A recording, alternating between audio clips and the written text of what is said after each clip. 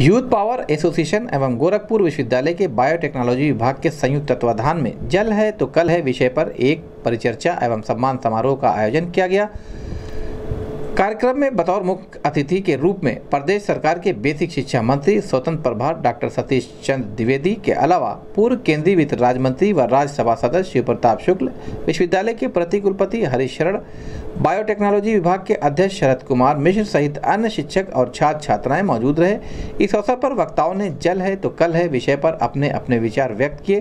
तत्पश्चात परिचर्चा में शामिल प्रतिभागियों को अतिथियों द्वारा सम्मानित किया गया। इस संबंध में गोरखपुर न्यूज से बात करते हुए बायोटेक्नोलॉजी विभाग के अध्यक्ष प्रोफेसर शरद कुमार मिश्र ने बताया।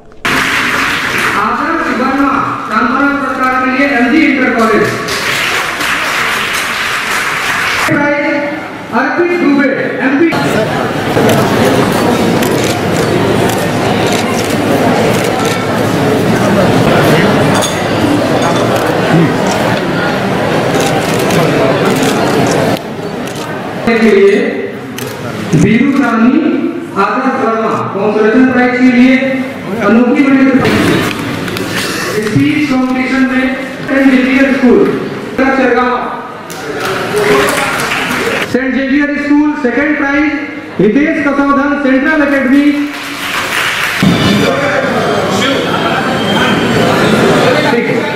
ड्राइंग में आइए कंचन मधुरमा एमपी इंटर कॉलेज,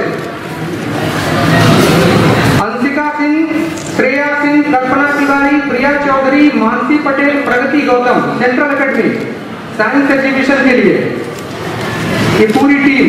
संस्कृति वैष्णव पांडे, आदित्य कुमार और Nivedita रैंपस school.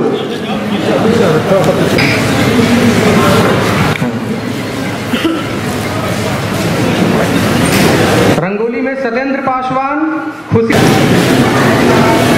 First use plastic का उपयोग न करें, इसका ध्यान रखें। मैं प्रोफेसर शरद कुमार मिश्रा, विभाग अध्यक्ष बायोटेक्नोलॉजी विभाग, दीनदयाल उपाध्याय गोरखपुर विश्वविद्यालय गोरखपुर। ये दीनदयाल उपाध्याय गोरखपुर विश्वविद्यालय, गोरखपुर के बायोटेक्नोलॉजी विभाग और यूथ पावर एसोसिएशन गोरखपुर के संयुक्त तत्वावधान में जल है तो कल है विषय पर एक परिचर्चा आयोजित की गई और इस परिचर्चा में उत्तर प्रदेश सरकार के बेसिक शिक्षा मंत्री स्वतंत्र प्रभार डॉक्टर सतीश चंद्र द्विवेदी जी मुख्य अतिथि के रूप में पधारे और भारत सरकार के पूर्व वित्त राज्य मंत्री और वर्तमान राज्यसभा सांसद श्री शिव प्रताप शुक्ल जी उपस्थित रहे और इस कार्यक्रम की अध्यक्षता हमारे दीनदयाल उपाध्याय गोरखपुर विश्वविद्यालय के प्रतिकुलपति प्रोफेसर हरीश शरण जी ने की और इसमें जल है तो कल विषय पर परिचर्चा की गई। जल के महत्व को बताया गया और जो